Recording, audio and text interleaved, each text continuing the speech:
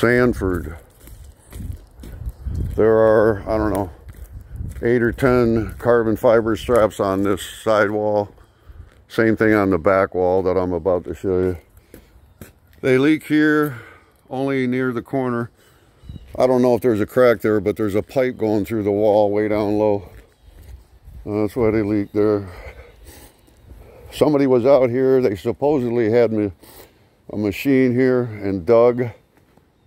They said they excavated and they backfilled with all the same crap.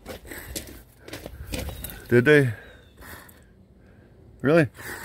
I mean, excavated.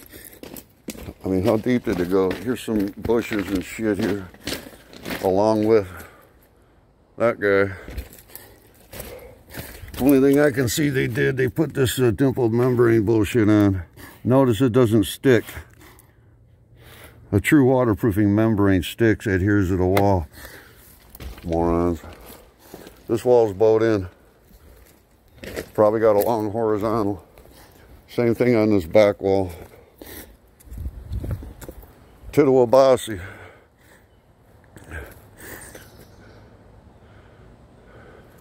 How about that for a view from the house, huh? Got milk? Oh look, I dropped a couple of my nuts. Oh, another tree close to the house. They supposedly dug this area. Did they? I mean, did they seal anything? I don't see anything that they sealed here. All I see is they attached this bullshit membrane. How deep did they dig? Have no idea. It's not stated on their paperwork. They're not coming back. Probably got a long horizontal on this wall too, because this wall's bowed in.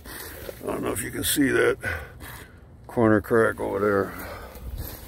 Yep, tree's about, I don't know, 12 feet away from the wall.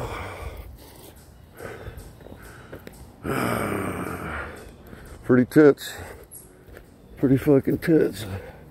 Huh? Shit, we just throw the fucking dirt down there, you know what I mean? Huh? Hello! And then this guy. Yep. And then we got this tree bush. I don't know what the hell this thing's called.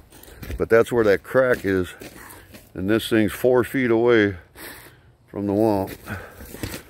And this nice elderly couple they got flooded, I think it was earlier this year, from the street all the way up to right here, they said, water.